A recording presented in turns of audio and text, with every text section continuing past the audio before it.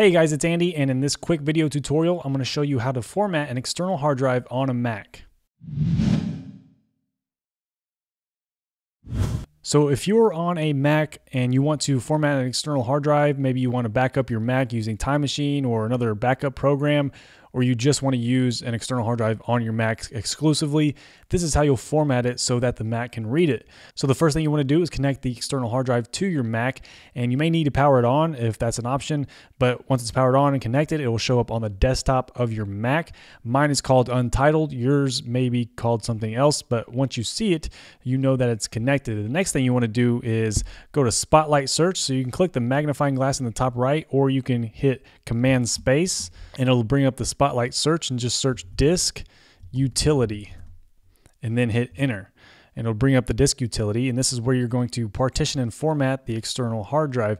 On the list here, you're going to select the hard drive. You'll see it's got two options. You got the Untitled, and then you got the main disk. Click on the one above it, right here, the one above the name.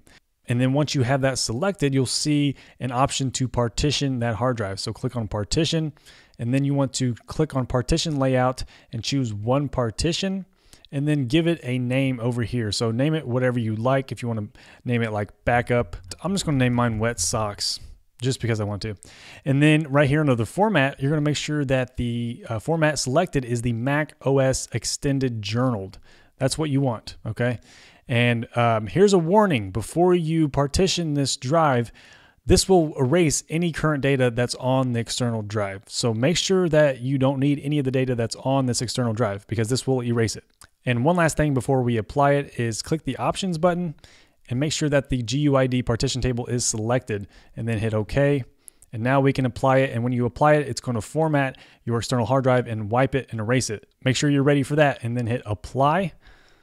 And it'll ask you, are you sure you want to partition the disk? Partitioning the disk will delete all the data on this disk, and we want to go ahead and partition. It should be fairly quick. Mine did it within a few seconds, depending on your hard drive size and your computer speed. It might vary, but it should be fairly quick.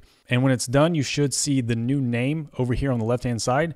Once you see that new name that you just named it, you are good to go. It has now been formatted for Mac OS X operating system, and there it is right there on my desktop with the new name. And when I go into it, there is no data on it, and it's ready to be used with Time Machine or any other backup program like SuperDuper. And I actually did a video over how to back up your Mac using Time Machine. I will leave that link right here. You can click on that and check that out. Thank you so much for watching. If this helped you out, make sure you give it a thumbs up and leave a comment down below if you have any questions about it, and subscribe to this channel for more Mac videos in the future. I will talk to you guys in the next video. Bye.